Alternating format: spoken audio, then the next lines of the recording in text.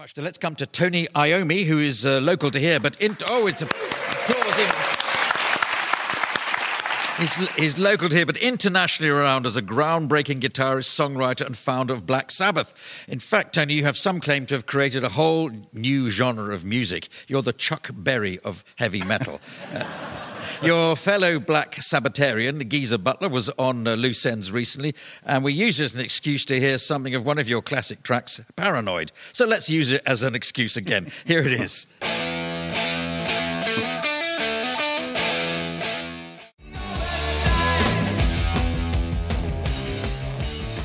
So there you are. That's the voice of Ozzy Osbourne, the words of Geezer Butler, and the heavy metal guitar of Tony Iommi. So do you like listening to your classic tracks like that in situations like this, or do you think, oh, not again? I've got no option, have I, really?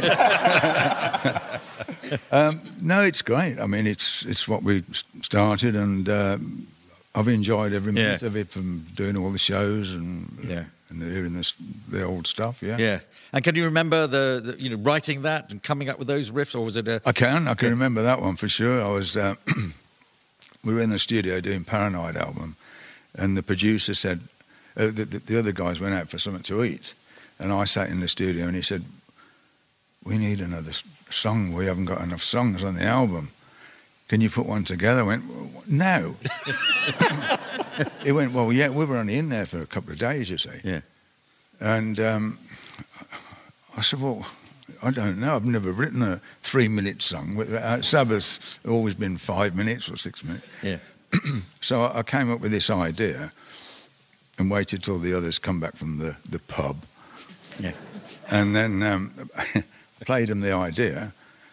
And basically, we'd done it there and then, So it was a good half hour's work for you. It was. Yeah, and you missed out on and it stood the test of time, Certainly. Now, another thing I'm going to ask you, it's an old story for the beginning of your whole guitar playing career, but it is such a striking one, is that you created heavy metal, but heavy metal created you, in the sense you had an accident that almost deprived you of an ability to play guitar at all. Just, if you could you just tell us about that again? No. Well, I used to work in a sheet metal work factory doing arc welding and gas welding, and they used to send the metal down to me to weld. The person would do the press and bend it and send it to me. And the one day, this person didn't come into work, and the manager said, "Well, you've got to go on the machine."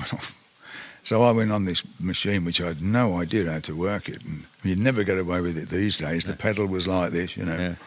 And as I pushed the sheet metal work through, the guillotine come down on my hand. Yeah. So as I pulled my hand back, I pulled the ends of the 2 fingers off. Yeah. And Fingers of your right hand. Yeah. But that is my... Yeah. Because I'm left-handed. You're left-handed, so you play with that. That's the business end of actually... That's right. Yeah. Yeah. So it was devastating, really. And this was your last day at work, wasn't it? It was my last day at work. Going off to be a guitarist. I was going to join this. I'd got a job with this band that were going to Europe, and I thought, great, this is brilliant. Done in the morning. I worked in the morning. Went home for lunch, and I said to my mum, "Oh, I'm not going to go in this afternoon. You go back to work. You finish off properly." Yeah. So it was. It's her fault, really. Yeah. So tell us what you had to do to be enabled, because you didn't want to switch and become a right-handed guitarist, so you could have plucked with the fingers you had on that. I mean, you still wanted to play that way round. Yeah, I never even thought of that. So I went to the hospital, and they said, "You might as well forget playing." And I wouldn't accept that. I tried to come up with an idea that I could play, how I could do it. So I made my own fingertips. Yeah. Having your fingers sort of reconstructed in that way, that contributed to your style. You went for different strings, lighter strings. It made me approach the guitar different, because I couldn't play the way I could before, and I couldn't play a full chord. Because there are big lumps on your fingers. Yeah. So I had to come up with an idea of how to make a bigger sound. So that's really what I worked on. And you also contributed sound. You're using, the diminished fifth and all those sort of dark, devilish sounds. Who was that in the band that was? You're clearly Mr. Nice Guy, who was producing this devilish approach? Well, I just came up with that sort of idea. I liked the idea of that sound of making it sort of a bit evilly sounding. I used to like to go and see horror films, and so that used to give me ideas. And Geezer was into that as well. We used to go to the cinema, a midnight horror movie. And that's where you got the name Black Sabbath. Black Sabbath, yeah. You gave up the name Polka Tulk Blues Band, which I don't know why. Really. Mad. It wasn't our idea. I might add that.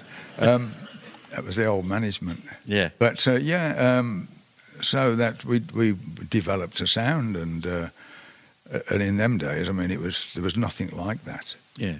And of course, it was hard to get gigs because we weren't the in thing at the time. No, it was a long while. Heavy metal was regarded as a bit of a sort of out there, rather weird sort of subculture. There was no heavy metal then. Yeah, we were the first. You created it, yes, yeah. And then you had Ozzy Osbourne. I know from reading Geezer's book was quite a handful in terms of. Well, you could say that, really. Yeah, I mean, Ozzy used to be at the same school. We were at the same school together, a year younger than me. Yeah, but when Bill and I were looking for a singer, we went round we saw the advert, Ozzy Zig requires gig. So we go round to this address and they knocked on the door and his mum answered and we said, we've come about the advert. And she went, John, it's for you. And he come up and I saw him and I said to Bill, forget it, forget it. And he went, Bill's going, what? I said, I'll tell you later. As we come out, I said, oh no, I said, I don't think he can sing. I know him from school and I've never knew he could sing. And so we sort of deaf the idea. And then about 3 or 4 days later, he come round to my house, because we didn't live that far away, with Geezer, looking for a drummer. And Bill was at my house at that time, and I thought, Bill was a drummer. Bill went, I'm not doing it without you. So basically, that's how it started, and so we all got together, and it was an horrendous racket. I've got to say, Geezer'd never played bass before. We sounded awful. We really did. When did it all click into place then? It did eventually. Yeah. When was the moment you thought, oh no, we've got something here? The time it all took place was when we started writing our own stuff. Yeah. But we did have a job getting work because of what we did. Well, you did eventually, though. You got somewhere. Yeah, and I want to spool forward to right up to date because it happened to be 2 projects both you and Stephen are doing, which are unusual in a way. So there's the ballet.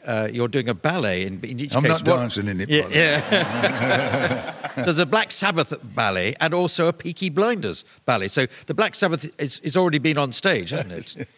Yeah, they sold out straight away. It's amazing.